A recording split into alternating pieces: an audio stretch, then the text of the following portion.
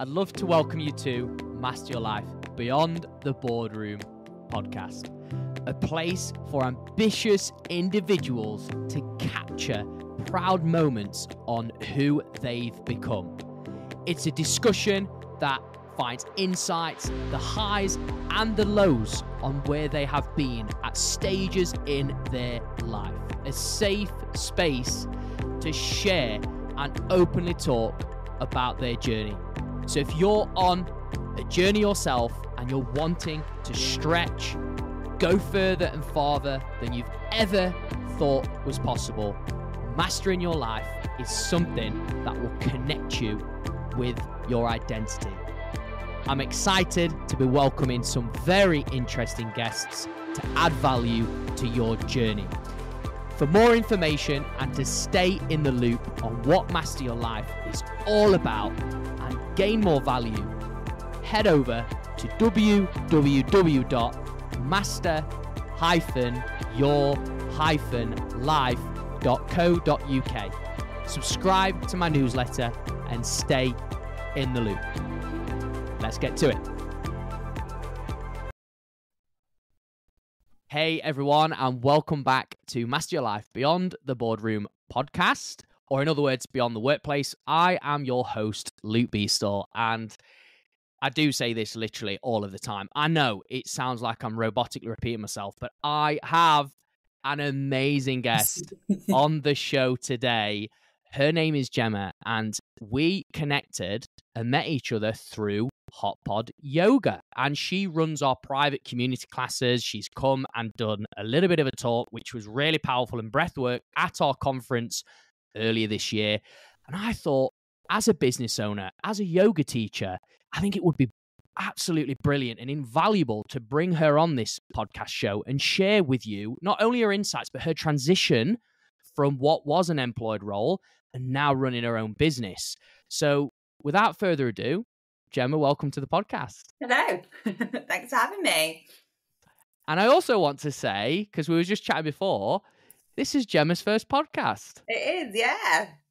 And it was my first conference as well, my first public speaking role as well. Oh, well, you know, for me, I'm an opportunist, so I'm so glad and grateful that you was happy to say yes and give it a go. Definitely. It all pays off, doesn't it? Yeah, definitely. And I think even just sharing this with the listeners, what you've just kind of done here about, you know, leaning into that discomfort of going and stepping in front of 50 people in a room and strangers that you don't know and doing some breath work. And then also now coming onto this podcast and sharing your story. This could possibly open up vulnerability, things that maybe people don't see on the front end. We know what it's like in business. We like the shiny, we like to show all the happy and everything going on. But behind the scenes, people forget that, like you say, running a business is really challenging. Definitely. And I think it's not the thing you see, like you just said, like it's kind of behind those closed doors, isn't it? Not everyone shows those kind of struggles or like the shadow side of it in a way, isn't it? Yeah, definitely. So I think to kind of really kick this off and have a good starting point, I'd love to ask you, Gemma, what brought you into practicing yoga, or at least attending that first yoga class? Interesting story. So I was backpacking. So I did my teaching degree, used to be a school teacher, spent the first 2 years being like, yeah, this is what I want to do. And that last summer of university, I was like, oh, do I really want to do this straight away? Like I just turned 21 and I was like, not quite sure I want to. I think in my head that school teaching was like a career for life. Like once you're in, you stay until you're done. So first day back at uni in the September, rang my best friend, and we've been talking about it over the summer, but rang my best friend and I was like, right, come pick me up. He was like, what do you mean?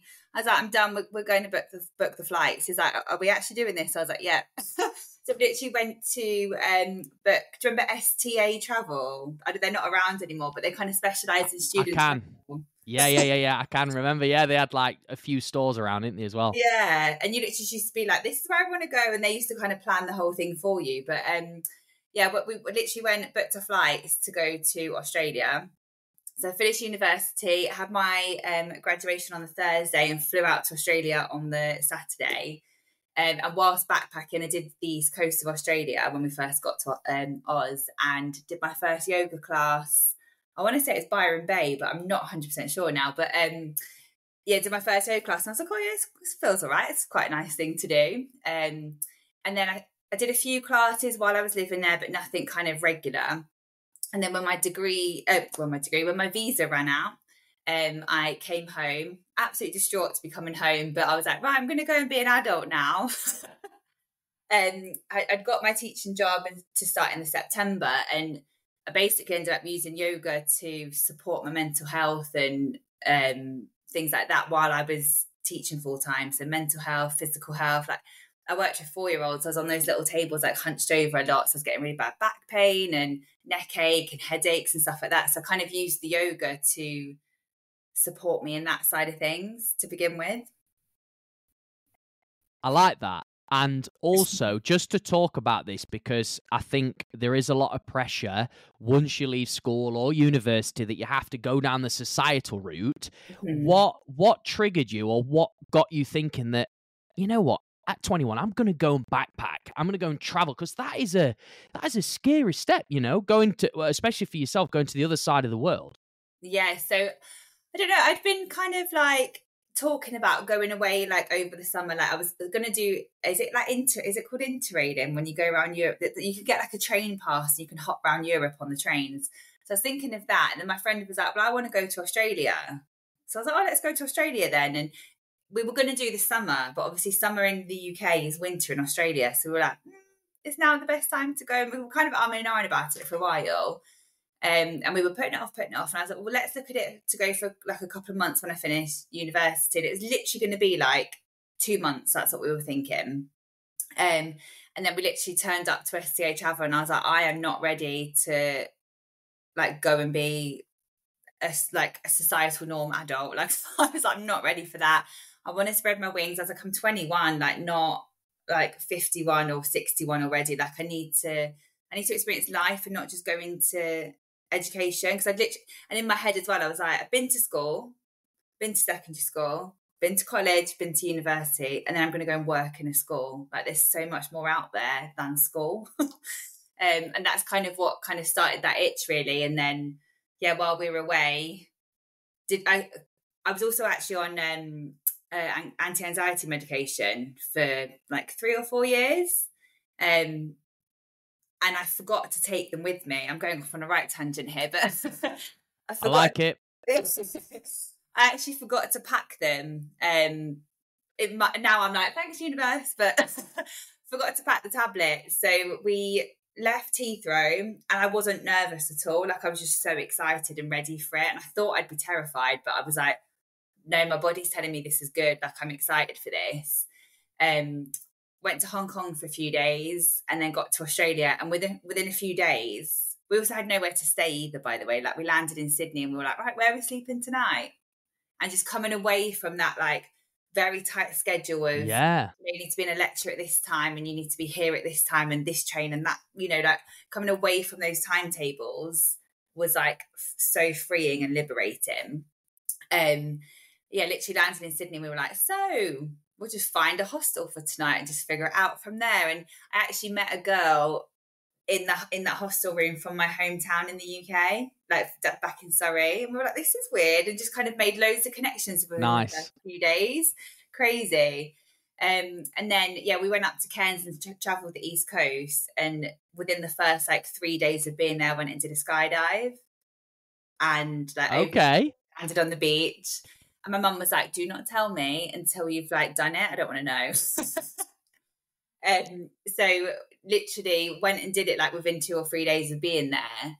And obviously had no medication. So I was like, if I can jump out of an aeroplane without my anti-anxiety medication, literally plummet towards the earth from the sky with just a parachute, like it kind of gave me that confidence to be like, if I can do that, I can do, there's so many other things I can do as well.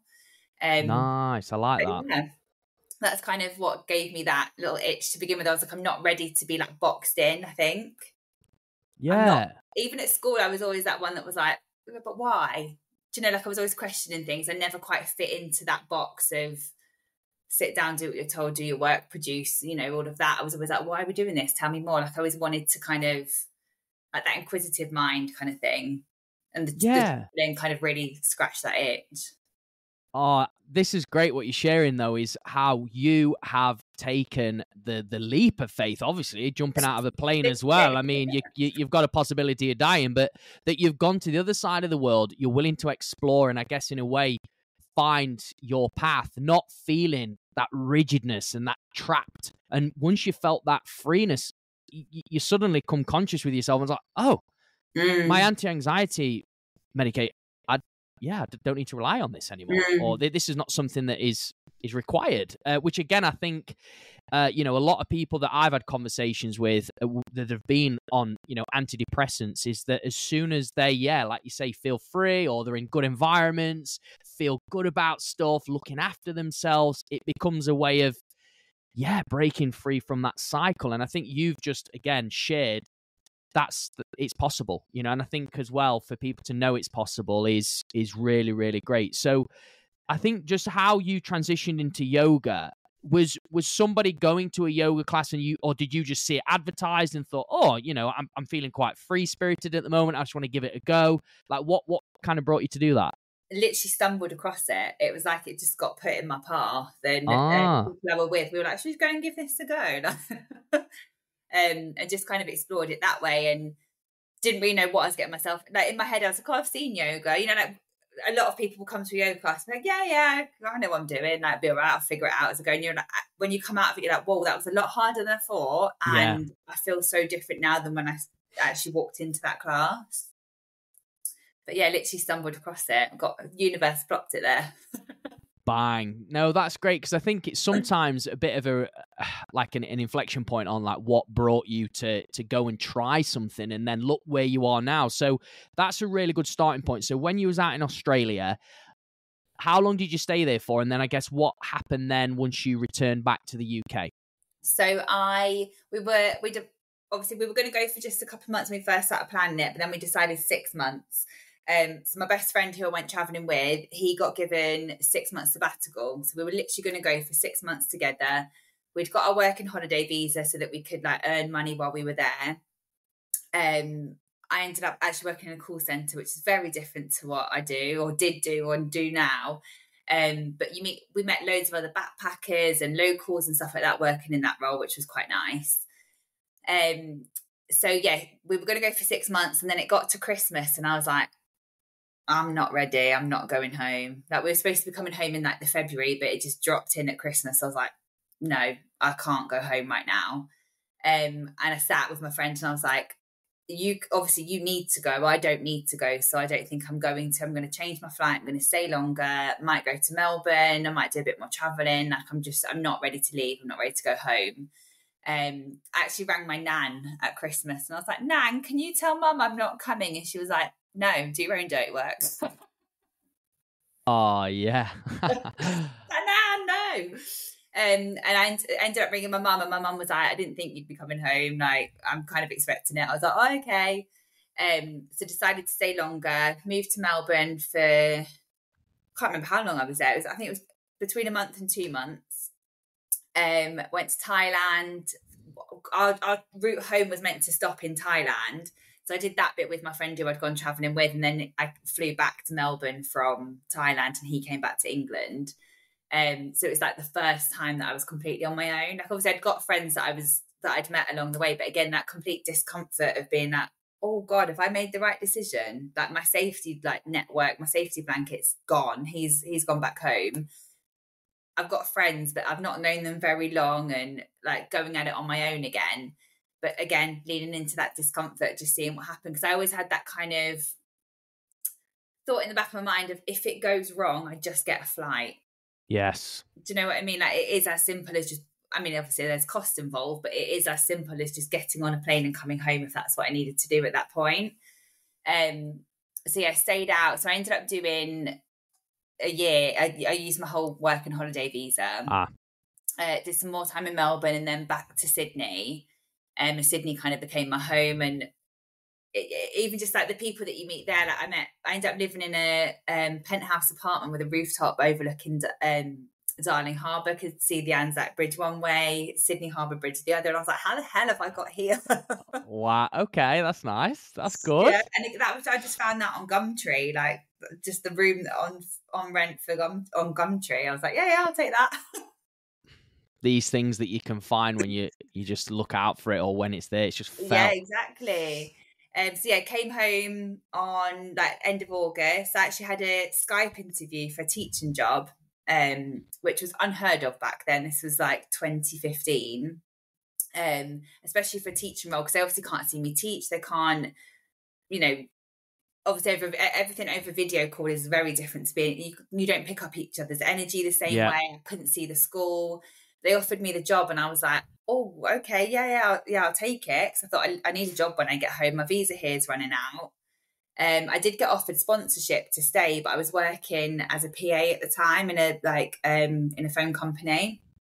And I was like, if I took the sponsorship, that meant I had to stay in that role for 4 years. And at the time, the UK, they've changed it now, but the teaching degree at the time, if you didn't go straight into teaching within 3 years within a full-time role, your degree was like done. Like you had to go back to uni and start again. So I was like, well, I'm not going to risk that right now. I've spent however much money on my degree. Yeah. They've changed it now, I think, because they're running out of teachers. There's loads of people leaving. I wonder why. I know, yeah. When people go to me, do you regret leaving? I'm like, absolutely not. But yeah, so I came home in the August, started my teaching job in the September, and I was like, I need the yoga again. I need something to keep me like steady in a way. And I was like, I'm not going back to medication. I got a bit PT at the gym. I got back into yoga, not back into yoga, but got into yoga as more of like a regular, weekly practice kind of thing, and started seeing the mental health benefits and the physical benefits from the PT and the yoga and things like that to kind of all come together. And I honestly don't think I'd still be stood here now if I'd have not used the yoga and the fitness and the the well-being side of things to get me through. No, I really like that. And I think just how, different directions, obviously there's different opportunities on the table, everything kind of like came to you and you adapted, you dealt with it. But I think just in that coming back to the UK, so when you became what and how long did you stay in teaching for before then you decided, because obviously yoga started to grow for you and you started transitioning naturally with it. Yeah, when was kind of that point of, I think this could be a business for me? Day 2. No, I'm joking. Imagine, that's so good. I was in Surrey at the time. I was in my first role for 3 years as a teacher. Within 5 months, I got offered early years leadership, so I'd kind of skipped into leadership quite quickly. I didn't get the pay benefits, but I got the words on my on the paperwork. So I did that role for 3 years, and then I moved to another school. I again, similar to me being at school, I think I've told a lot of people this story, but because I question things. The education system's going to be like, as I say this, but I question things a lot, and if it doesn't sit right with me, I want to know like why you want me to do something.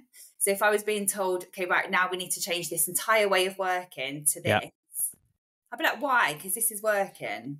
Like I'm getting the evidence. The kids are happy. The kids are making progress. Why are we getting rid of that to do this and start completely from scratch? And it was always like a political thing. It was never like based on the children. So I kind of questioned things a lot, and again, never fit into that box. I was always the kind of outsider in a way, because my core belief is that kids need to be happy and they need to be able to be independent with certain things, but it was nurtured, like especially in early years. We've got kids that are like 4 and 5 years old, if not younger, in nursery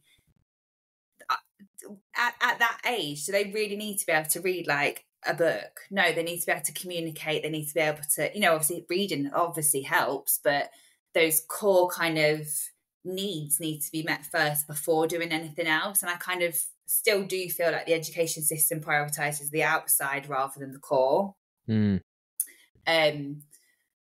can almost like see the head teachers like give me like dagger eyes across the room as I say this, but yeah, I kind of never fit into that box of a teacher. So I spent 3 years there, and I was like, it's the school, it's the academy, I'll move. So I moved to another school, still in Surrey. I was there on a 1-year contract, and again, I was like, no, we're not. Like, there's so many safeguarding issues, like, you know, with the safety of the children, not in school, but like, you know, from the home life and stuff like that.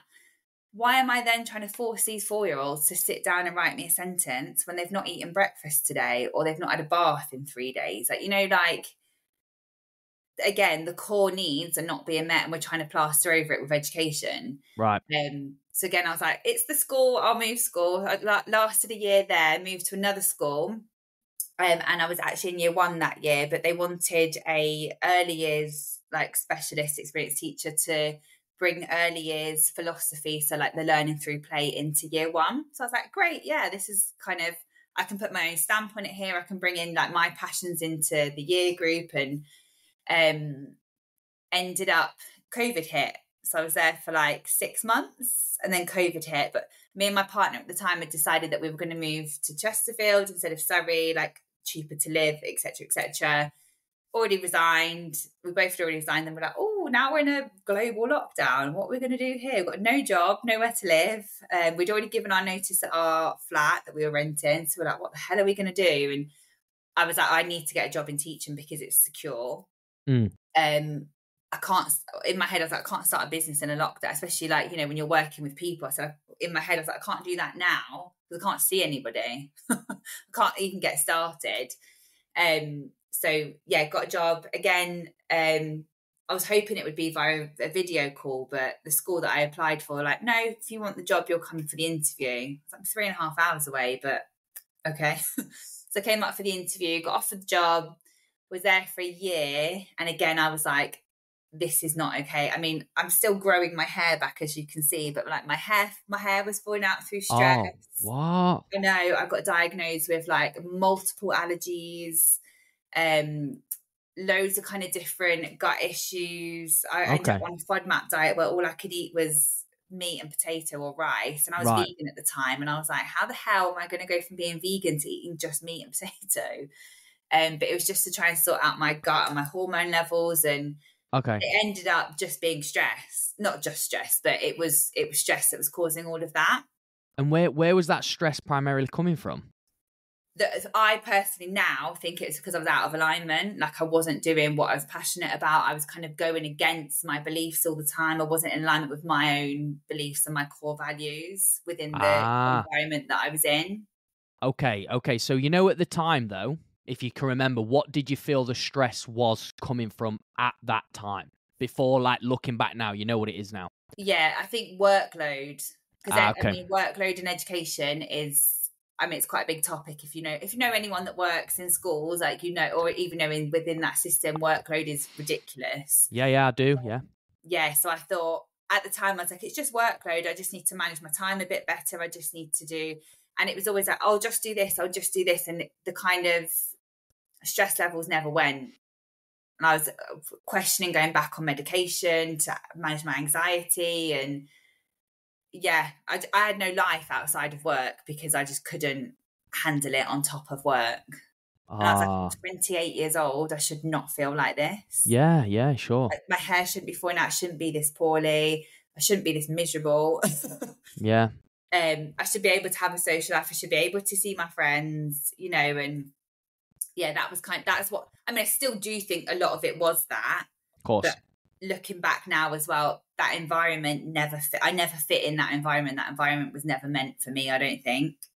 No, I think that what you've just shared there is great, because I think a lot of people are now feeling the depth of your journey as well. Like, we're putting the pieces together. So you'd hopped a little bit from a teaching job to another teaching job. So it's like, in a way, you was kind of not convincing yourself, but you was kind of reassuring yourself that that this job was not for you. So you thought, well, I'm not just going to go because I don't know what to do if I do cut this off now. Because obviously you feel that sense of, I've just studied for like 4 years. I put myself in debt for this kind of thing. So I want to give it a real good go. Mm-hmm. You've gone in it again. You feel like you're in this box. Then you move to the next one.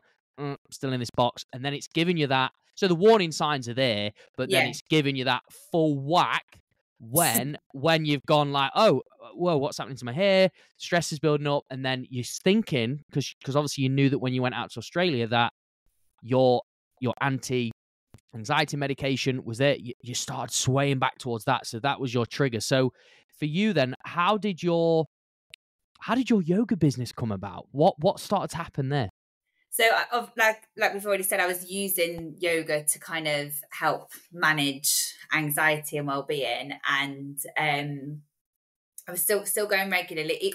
Through lockdown, obviously I couldn't go, but I'd kind of joined an online platform and was doing it through there. And then when things started opening up, obviously I'd moved from my kind of yoga community back in Surrey up here, so I kind of had to find a studio or somewhere that fit. Because obviously you resonate with different teachers differently and different studios, different styles of practice. So I was trying out a load of places up here. And my partner at the time, I remember ringing my mum, like just in floods of tears coming home from school, like drive obviously through the car, but driving home, basically having a panic attack and being like, Mum, I need you to calm me down because I'm driving. I need someone to talk to me. Oh. And she was just like, what's the weather like? Just like distraction techniques. She'd also text my partner at the time and was like, Gemma's on her way home, like she's not in a good way, like get ready, like she's going to need support kind of thing. And as soon as I walked through the door that day, I just broke down. I actually rang the doctors and I was like, I need to get signed off. My stress levels are insane. I will be honest, I was bullied by the head teacher that I worked under. And I've followed through with those complaints to higher levels, like union and stuff like that. But when you're the target and nothing you can do is right. Yeah. I'd gone from golden girl to like bottom of the pile, like you're going to take all the like crap for everything. And even if it wasn't me, it'd be like, well, you work in that department. Right, okay, but I didn't do that though. Like, yes, I manage that department, but I can't take on like the repercussions from somebody else's behaviors, if that makes sense. I can help manage it, but that's not my fault. And there's a few people that have gone through the same thing within the same school, but obviously I won't mention the school on here. No, that's a smart thing, yeah. But what a like traumatic experience for you, But in a way now, I'm so grateful that I had that, because if I hadn't have had the big push, I think I'd still be there. Okay. It was that thing that was like, right, no, I can't take this anymore. So literally I rang the doctors, got signed off for 2 weeks to begin with. And I spent the first week just like almost like in rehab at home, like just being like, I just need to sleep. Like that's all I need to do is sleep. I need to sleep and just get some fresh air. And then my partner towards the end of that week was like, why don't you look into yoga teacher training? Like you've been talking about it for years. I was like, I can't be like, what am I supposed to do other than teaching? Like I'm a school teacher. I thought I was in that box of, because I was a primary teaching degree, so I can't even go into secondary teaching from there. So it was very kind of boxed up and labelled as a primary school teacher. So in my head, I was like, well, that's what I am. Like I'd labelled myself as my job. Like I took on that identity. And then I was also like, we're also halfway through a lockdown. Like we've come out of lockdown, but travel's still restricted and you can't go to certain places. And I was like, I want to go to Bali to do my teacher training and I can't get there. So what's the point of doing it now? But then a friend of mine from uni, she'd just done hers through lockdown, through this school that had put their teaching platform online. So I could study to be a yoga teacher through their online platform. And I did that. I got signed off for 2 months, I think it was, and did my yoga teacher training online during that time. And I didn't know whether I was going to go and do it full time. I didn't know if I was going to use it as like a bit of a side business, like get some money through a hobby, take on a few classes, maybe in the weekends or evenings and drop some hours in teaching, or just use it to learn and to find out more about the philosophy of yoga and like those kind of deeper levels of yoga, or whether I was going to throw everything up in the air and start a business. And obviously we know which way that's went now. Yeah, no, we do. And I think just how that obviously from COVID, being in a way mentally health had dipped. You needed time, space, recovery. And then I guess it came to you that again, just a bit of a push from, your partner to say, hey, just give this a go, see what it's like. It's what you've always wanted to do. That's always good as well, having support in your corner to give you an extra nudge, which obviously that's what I'm feeling from this. And this is, again, I feel, for, again, the guys listening to this, if they're in a place where they're wanting to lean into something new and scary, it is having some support there to kind of give you an extra nudge. But I think for you then, jumping into this business of running a yoga business, because I know and understand, but I honestly would probably say, Gemma, that many people were, a yoga business? Really? What does that look like? What is it? So I think this is where it'll be good for you to kind of share that. Yeah, so I remember ringing my family and being like, so I think I'm going to resign. And they were like, and do what? And I was like, start yoga teaching. And they were like, what? You're leaving? Like, and obviously I was leaving a very secure pay packet that was coming in on the 25th of every month without fail, and obviously got a sick pay with all, holiday pay, sick pay. And I was literally going like, oh yeah, I don't want that. I'm ready to go and give this a go and make it up as I go along. So yeah, left that, but I got a lot of pushback from other people for not fitting into that social norm of, you've gone to uni, you've got the degree, now you need to do the career. I was like, I've given it a go and it doesn't fit me. And I won't say who, but someone within my family said to me, going into yoga teaching, you're a school teacher, why aren't you doing something for smart people? And I was like, oof. Oh, that's a bit of a deep one. Smart people. I was like, do you understand what goes into yoga teaching? I was like, I need to know about anatomy, like how muscles work together, how different parts of the body work, how the brain works, like how breath works, like so much more to it. But again, I think it's just people go, oh, this is yoga, I'm going to hold this pose, and this is yoga. A few stretches and a bit of omming and breathing, and you've done a yoga. So yeah, that pushback from a few people. And I remember thinking, like, why am I so annoyed by their pushback? Is it because they're not agreeing with me, or is it because it's a trigger of like pushing me further, like making me be like, no, I can do this, I'm going to prove myself. Mm-hmm. So I had to sit with that for a little bit. And I also had a lot of fear around coming out my comfort zone. And I actually met a woman called Kathy Bell, who have a search for her. She's amazing. She's a breathwork facilitator. She used to be a school teacher. I met her in a women's circle. So I reached out to her a little bit and I was like, I want to leave teaching, but I'm terrified. So we did this breathwork session and she said to me, you're not scared. Like, what's the fear? You're not scared of like leaving teaching. Like, that's not a fear. There's a root fear underneath that. And through breath work and through like a one-to-one session with her, I got to the root cause, and it was like a feeling of unsafety. Like, I've been put out my comfort zone before and it's not paid off quite dramatically. Like, I've been in therapy for it. But taking myself out my comfort zone, being unsafe, my subconscious then goes, well, we can't come out of comfort zone now then, because it's always unsafe outside there. Okay. So I had to try and fight against that. So I used breath work to support me with that. And then, yeah, kind of, and she said to me, you're not scared, like, what are you scared of? I was like, not have enough money to put food on the table. She was like, how much is a tin of beans? How much is a loaf of bread? You can put food on the table. Yeah. I was like, okay. And when someone says it to you so obviously, you're like, oh yeah, like, yeah, true. It's just like, I said, what if I can't pay my rent? Would you have family? Yeah. Have they got a house? Yeah. Well, can't you stay with them then in between things? I was like, yeah. And then she was like, you're not scared of those things. You're scared of being unsafe, taking yourself out of your comfort zone and being safe, but you can't prove yourself wrong until you do it. Like, you can't rewire your brain until you go out your comfort zone and prove yourself. So I was like again, leaning into the discomfort of, it might go terribly wrong, but if it does, I'll learn something from it. But it also, what if it works out? That a lot of the time, I think a lot of people will go, what if I do that and this happens? What if I do that and this happens? What if I do that and it works?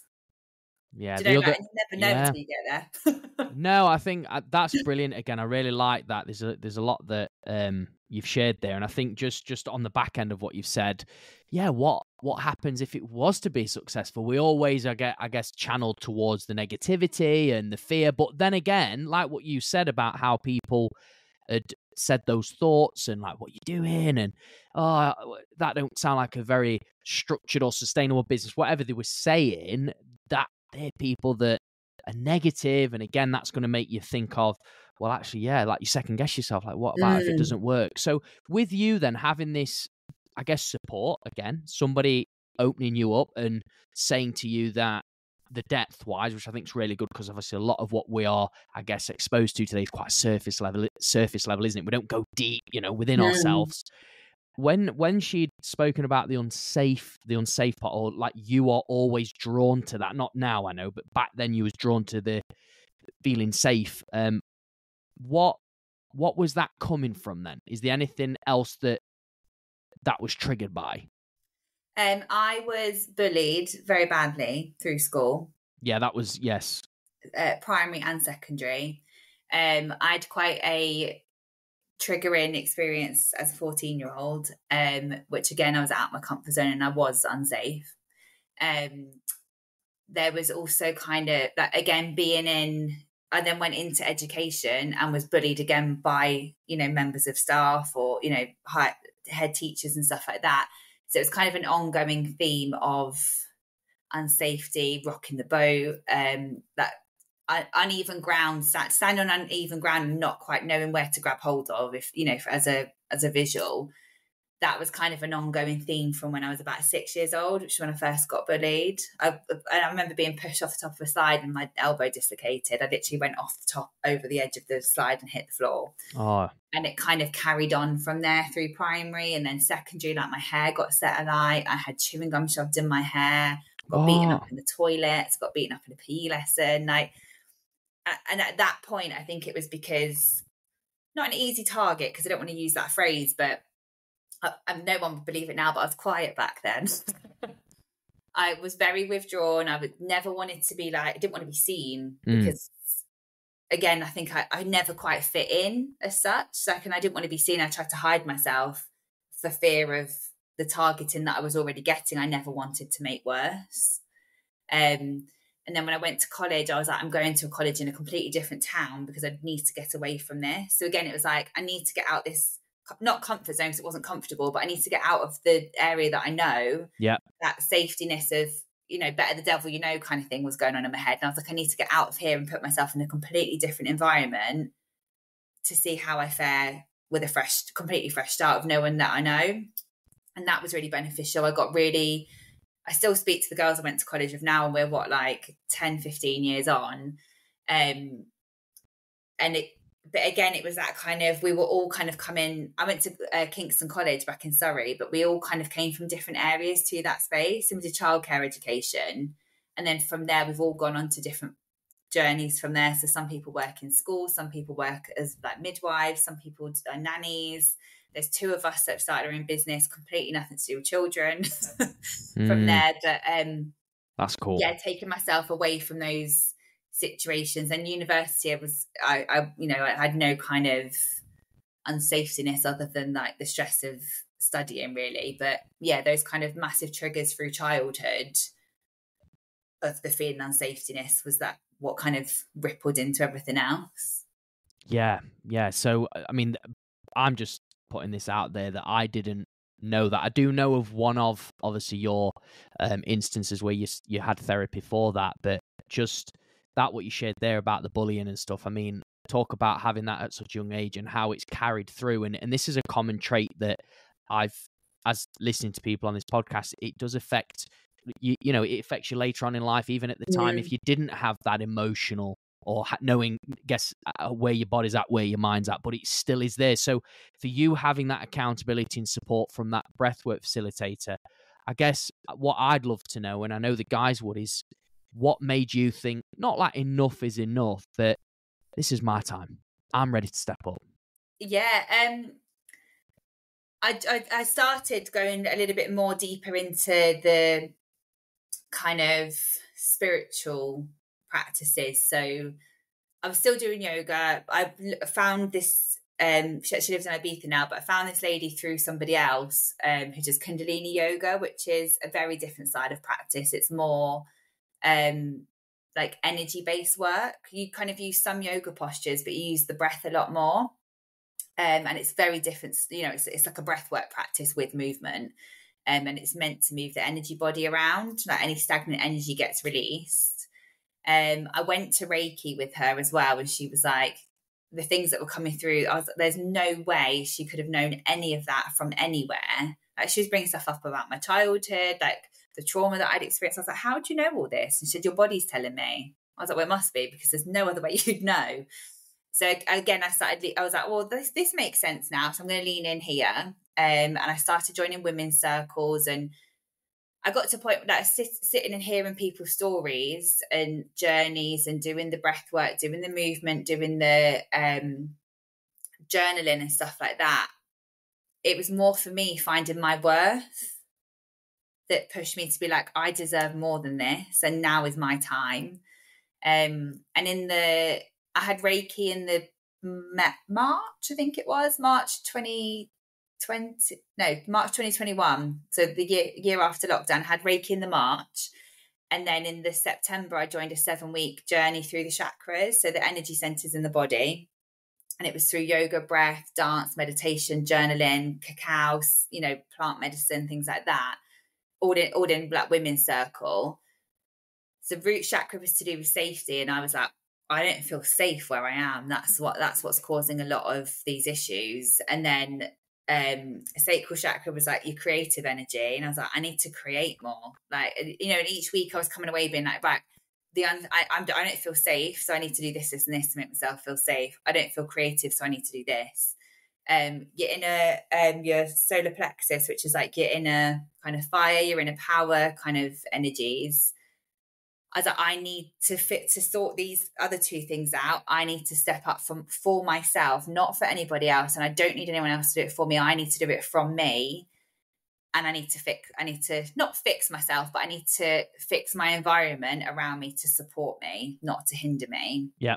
And this is when I was signed off sick as well, by the way. So I was doing my teacher training, doing this work with whilst being signed off with stress. And yes, we did that week about your inner fire. I'd gone home to my mum and dad, and I was like, Mum, I think I'm going to resign. And she was like, okay. And I freaked out, rang my partner, and I was like, I don't think I can do it. I don't think I can resign. He went, don't then, go back to work on Monday. I was like, wait, what? No, I don't want to do that. And he was like, so resign then. Why are we having this conversation? I was like, yeah, fair enough. So I ended the call and pressed send on the email.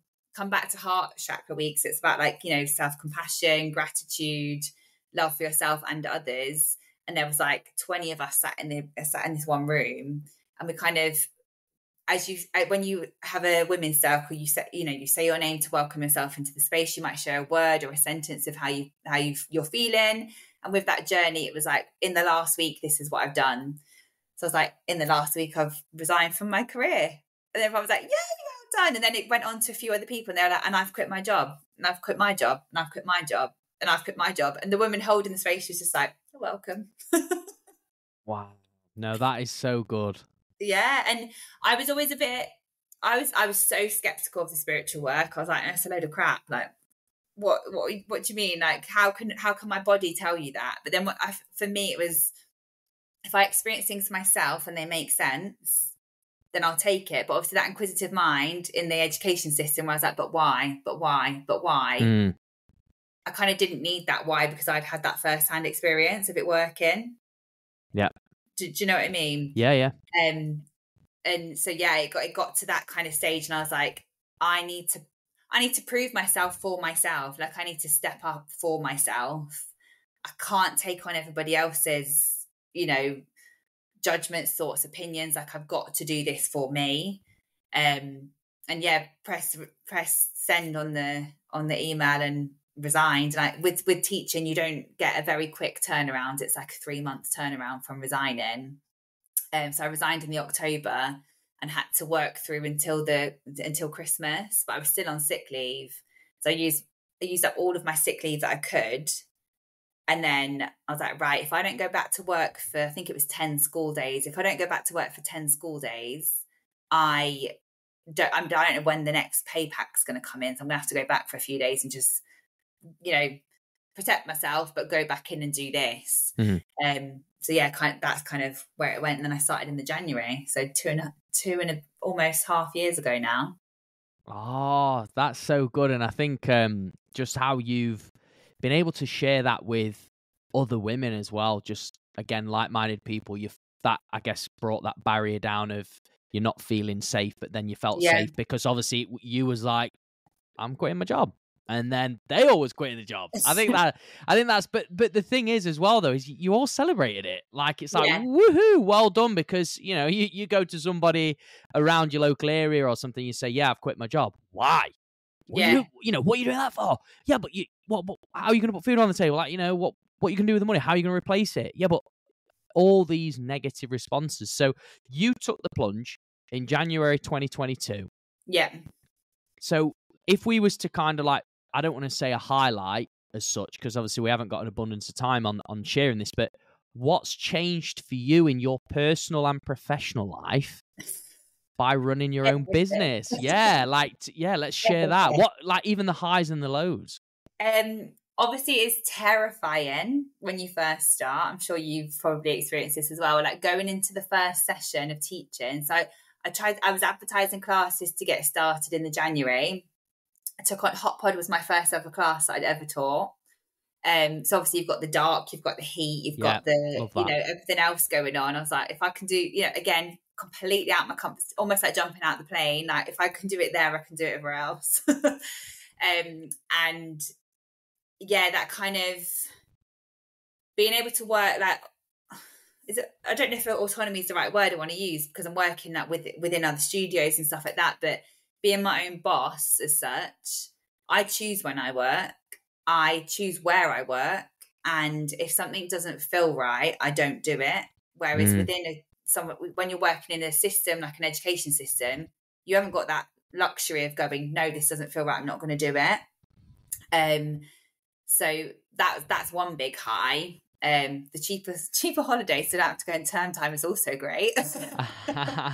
That's a good one. I think I had moments where, obviously, the hard side of it is I don't know how much money's going to come in next month. I don't know how much money's going to come in the month after. Like, you kind of, it's not a set pay, is it? No. Obviously with studios, I have a certain amount of classes that I regularly teach, and usually it's a kind of averages out the same every month. But then obviously my own classes that I do, my events, my retreats and stuff like that, that can change from month to month. So that thing is budgeting. Learning how to budget was the big thing that I needed to work out, and trusting myself, like trusting that I might not have earned anything this month, but next month I might, I can. That like self-belief. My self-worth has gone from like here to here because I've proved myself to myself, not for anyone else's benefit, or it's amazing when people come out and go, that was like I love that class, thank you, and that really builds you up. So that kind of interaction and community, I love community. Like, we've had this conversation before, haven't we? Like, yeah, it's the people that you are around a lot that help create who you are. 100%. So when you've got those like-minded people, those people that are there for the wellness, like, for all the benefits that come with yoga, and that really builds me up. But I remember the first retreat that me and Mickey did last May, I remember sitting in circle, and we both just looked at each other and just burst into tears, and we were like, we've just done this, like, what? And like my best friend was there, Rachel, she was like, I was like, why are you crying? And she's like, I'm just so proud of you. It's like, just things like that, and realizing how, I think we do this. And I actually sat and journaled a couple of weeks ago. I was in a really, like, not a great headspace. I was just really tired. I've come back from Bali and been like, oh, I don't think I fit in the UK anymore, and trying to figure out what to do with that. But I was like, I need to just sit with this. I sat and journaled, and I was like, where have I come in the last 12 months, which I don't think most of us do very often. No. We're like, oh, it's working now and it's great. But then, okay, now it's not working now and this doesn't feel nice. But giving myself that specific time to sit and reflect I mean, I missed stuff out. Like I've gone back and added to it and been like, oh yeah, I did that as well. So I added that to that kind of journaling. But what have I done in the last 12 months that I'm proud of?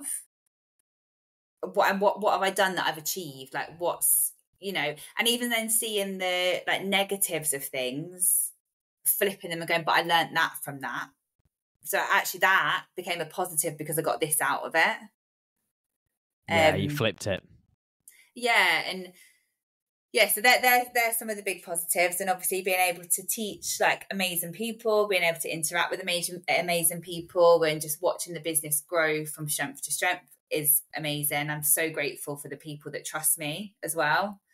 Obviously I've got my treatment room where I do Reiki now as well, so I do the yoga and the Reiki, the retreats, and obviously going to Bali with my friend and just kind of getting back to what lights me up again. And I don't think being in the education system for me, you know, it might work for some people, but for me, it was not an environment where I could let my soul shine, if that, you know, not wanting to sound too much like a yoga teacher, but I wasn't me in that role. Like, whereas within this role, I'm so much more confident within myself. I know my self-worth, like all of that has just grown strength to strength. And that's probably the biggest highlight, you know, kind of from the business and from putting myself within what I do now, really. Yeah, I think just hearing you out on that is, I'm inspired by what you've done, Gemma, to be honest, because I think, you know, having that creativity flow again with yourself, of being able to have the luxury of running your own diary, again, working with some great people, the community that you've built and created with the yoga, then obviously you know you've met Mickey, and then you've done the retreat, and just those pinch me kind of moments have come from it. And I think just what you've said there, slowing down and reflecting, 100%, because when you're a business owner, and I don't know what your thoughts on this, but I still find myself heading towards this in some stages, is we're always chasing the next thing, you know. It's like there's got to be more, I need more, you know, I want to build up more and do this and do that. But then where is that time, what you just said, where you can just sit with a pen and piece of paper and go, well, what have I actually achieved here? You know, let this be a space for me to give myself some credit, because we don't do it enough. We don't. And as a society, I think we're very much trained from very early on to reflect on the things that haven't worked. Yes. Oh, that didn't work. Why? What can I learn from that? I don't think we're taught. Oh, I know we're not taught in schools, but I don't think as a society we're taught to go, that worked really well because I did this. If I do that again, that might work again, or that worked well because that happened. But like I said just now as well, that didn't work. But what came from it? You know, looking at it from a different angle. You know, when you're at school and it's like when you do those DT lessons, like what didn't work? Yeah. Why did my model not work? Oh, because this, and this. You don't ever go, what? But I learned how to fix that, though. You know, you kind of don't look at it from that other lens, I don't think.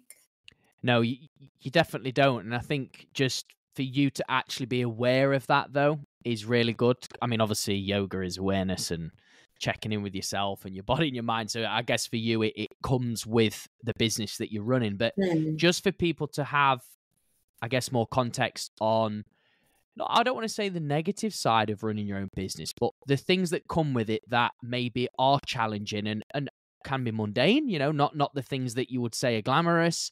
Because obviously we've talked about the stuff that's really good, but what would you be sharing as like, look, you know, if you are stepping into a business, I'm not saying be prepared for this, but this is part of it. Invoices. Hate writing invoices. I mean, I like what comes from them, but the admin, like I don't think we're not taught how to run a business unless you do a business qualification. So learning what I needed to do to be able to run the business to make it a success, I needed to find my feet with that. And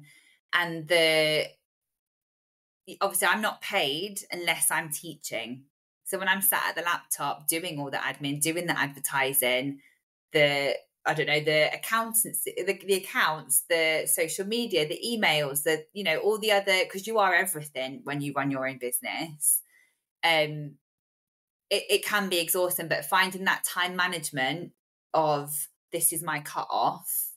Otherwise you will work every single hour of every single day if you let yourself. So that's one big thing. And learning that there is it can be isolating, because in an office you're surrounded by people all the time.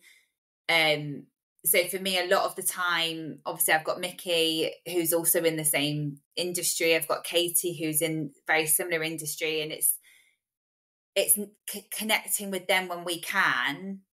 You know, like we'll go for like a business lunch instead of sitting like over the phone or voice noting or whatever, just so we can literally sit down and pick up on each other's energy, be around people again. And so finding those pockets where you can to connect actually with somebody, and not saying yes to everything. Like you said earlier, we're constantly chasing that next thing because there's no guarantee that there's going to be another one after it. So not saying yes when it feels right, but saying no when it doesn't is something that I've had to kind of learn, and not just get to burnout from doing too many things, and making sure that I do actually have a day off. That's where I'm at the minute. I don't teach on a Saturday, but I'm also responding to emails, and I'm also doing this. So actually giving myself a day, like trying to find a full day where I'm not being pulled to do what, it doesn't always work every week because something might crop up that I have to get done. Yep. But trying to be more conscious of my time so that I'm not, running on empty, basically. No, I've been in a similar position before COVID. I think I would still be doing what I was doing before, but COVID stopped me in my tracks because it closed the business down overnight. But just what you've shared there, I think on the flip side of stuff, it's important for people to know because, you are probably all wearing a few hats initially at the beginning. Obviously, as your business scales and grows, the biggest thing that you would want to be looking at is the things like what you say, maybe a personal assistant or an administrative to take care of that once it starts growing and you're moving down the line. I mean, it's important though to, I guess, do the groundwork, but then as you're doing it, it's about not always, like you say, chasing. It's about, right, where's my recovery? Where am I in all of this? Because as you know, in business and running your own thing, we can say yes to a lot of things. We do like pleasing people. It's always nice to receive fantastic feedback, but then it can leave us, in a place of fatigue. And then, you kind of, you love the yoga stuff, and it's like, but I'm always high energy and vibing off people. But then it's like, as soon as I get home, I'm like, I've got to do all these invoices, I've got to do all these emails, and I'm like thinking, I'm so exhausted. Yeah. And I've got to points where I'm like, I have not got anything else to give right now. Like I'm done, like completely done. And I'm trying to get to the point now where I'm not getting to that burnout. Like I'm going, okay, I'm not working today. So I'm going to go to a class, or I'm going to go and be out in nature, and even in the slots in the day where I'm not, because obviously I don't teach every minute of every day. Of course I don't. And I'm not sat at the laptop every other minute of the day. So trying to find those, like, it's nice now, I'm going to go for a walk, or I need to go into nature today, or I'm going to go and have a nap because that's what I need to do right now. But being more aware, like you said with the yoga, like you sort of learn to have more of an awareness of my body and my mind, but actually listening to it and giving it what it's telling me it needs, rather than just going, but shush, because I need to do this. Like, no, I need to stop. Otherwise my body will make me stop. Do you know what I mean? Yeah, no, 100%. Look, I've been there, because, when you love what you do and you're passionate, it's very easy, like you say, to just keep leaning into that discomfort. It becomes a bit addictive. It's like an obsession, but then at some point there is a breaking point. There's a time where you're like, I need to recharge. Obviously, you had been out to Bali, and that was a great place for you just to like rehab. Well, I feel like I've been to rehab. Yeah, like a really high vibe and stuff. I mean, I think everyone's spoken about that in the local area. Like, oh my God, Bali looks so great. I mean, even I did. So obviously, Gemma, we are coming towards the end of this episode, and honestly, there's been so many good points that you shared here, and this will be something I know a lot of people will take value from. But there is a question that I love to ask every single guest on this episode. Doing the drum roll. Yeah. So Here we go. So what does mastering your life mean to you? Oh,